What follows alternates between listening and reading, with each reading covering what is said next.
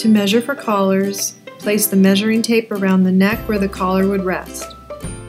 Wrap the tape snug, but not too tight. Remember to always add 1 inch for comfort.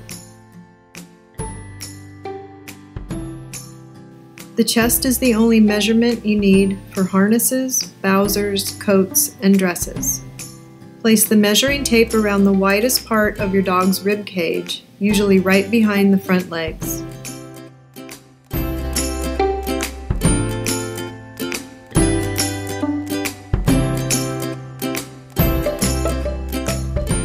To measure for whizzers, wrap the measuring tape around the belly as shown here. Remember to wrap the tape snug, but not too tight.